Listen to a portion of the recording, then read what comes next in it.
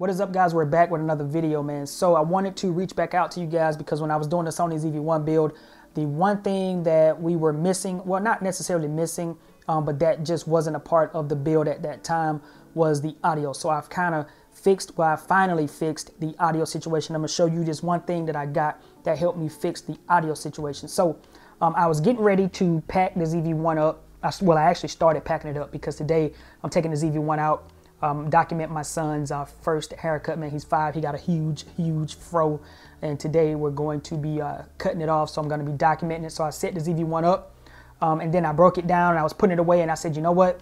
I did fix the audio. Let me come back, show them how I fixed the audio and what I used to actually fix it. So here's the ZV-1. I just kind of briefly put it kind of sort of back together just to show you. But this is the audio situation right here. So I was able to get the audio put right back here on the ZV-1, and I was able to put my monitor up here. And keep in mind, I can switch all of this stuff around. So I could put the put the audio over here, switch the monitor back and forth.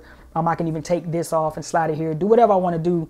But I'm gonna show you what I used to actually fix this. And I think it's really cool. It was something that was very simple, and all it was this set of camera screws. All right. Oh, another disclaimer, guys. I'm on the iPhone 12 front-facing camera, so if I'm looking at the screen and not looking at you guys, I apologize. I'm so used to recording with the ZV-1 now. But this is what I picked up. It cost me 17 bucks, and this has every single screw that you would need for any type of camera equipment, camera gear, for microphones, boom arms, whatever the case. This is going to get it done for you. And all I did was I took one of these.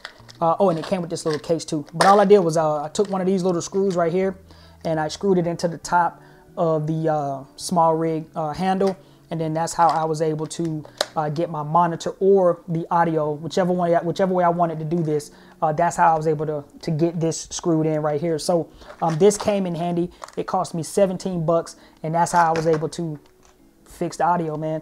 So real quick, I highly recommend and highly suggest you guys go out, get your little box of these, or a little plastic little container of these right here. They come in many different sizes. I think this one was 25 piece.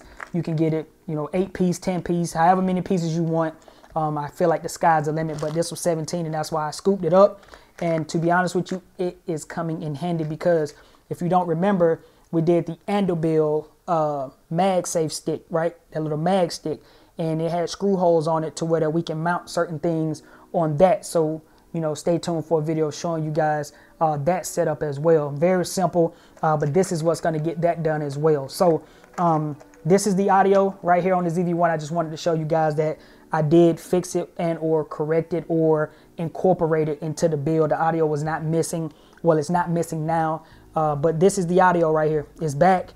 I got it on the ZV-1, and today I'm going to be documenting my son's haircut, first haircut, man, for the family. So, taking this to the barbershop and documenting it, man, and making a nice video for the family and for him for when he get older to go back and look at, man. It's going to be amazing. So anyway, 17 bucks. I'll try and throw a link, or remember to throw a link in the description. If I don't put the link in the description, somebody hit me up in the comment section and remind me, but I will try to remember. $17, all the screws you need, and this was the way that I was able to fix the audio situation for the Sony ZV-1 build. All right, if you found this video helpful, don't forget to like, comment, subscribe, and I'll see you guys in the next video.